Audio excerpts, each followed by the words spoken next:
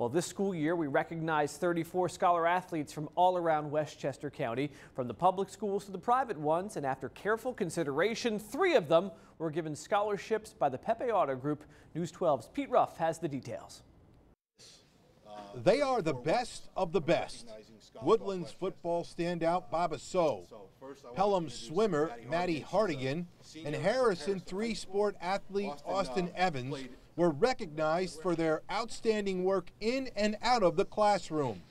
Each was presented a $1,000 check by Pepe Auto Group. Very humbled to be chosen out of the 34 other other student athletes, and it's a great honor. Out of the 34 athletes over the year, is being picked in the top 3. It's really an honor, and I appreciate you guys. Baba, an all-state linebacker for the Falcons, will play this fall at Cornell. Austin was a captain at Harrison in football, basketball, and lacrosse. He'll attend the University of Pennsylvania. Maddie Hardigan graduates holding 4 Section 1 records.